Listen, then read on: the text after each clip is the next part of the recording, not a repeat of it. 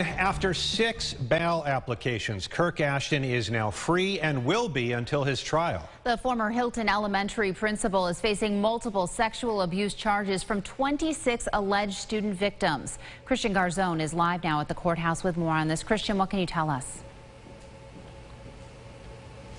Well, Adam, Katrina, just before 4 o'clock here, Kirk Ashton walked out of the Monroe County Jail with a probation officer. They both stayed silent and walked down Plymouth Avenue into that parking lot over there behind me. Now, bail has been lowered on 6 different occasions for Ashton. It was as high as $500,000, but that was brought down to $100,000. Judge Bailey Turner lowered that after Ashton's defense team argued multiple times that he could not afford to make bail because he only had about $20,000 in his account.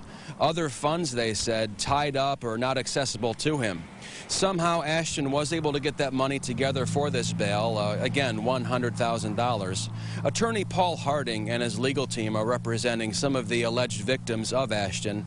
He says regardless of the circumstances, he knows many will not like this situation, but all need to remember Ashton is innocent until proven guilty. He says the judge had to ask 2 questions in this case. Will Ashton appear at future court hearings, and is he a threat to the community? The judge decided, he says, bail was appropriate in this case. We sort of let them know, anticipated that this would in fact happen. You know, was it a major surprise? No. I guess, you know, when it happens, it just happens. You're never quite ready for it emotionally. But we did tell them that at some point he was going to be out.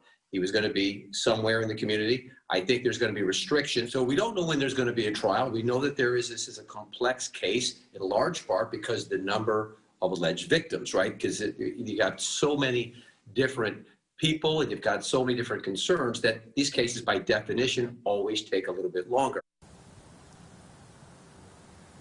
And the last time we were in court with Ashton, he had to agree to a number of conditions if set go, including electronic monitoring and staying away from Northwood Elementary School. Live in Rochester, Christian Garzone, News 8. Adam, Katrina, right back to you. All right, Christian, thank you. The DA's office says Greece Police and the Monroe County Sheriff's Office are aware of Ashton's release and will be monitoring the situation closely.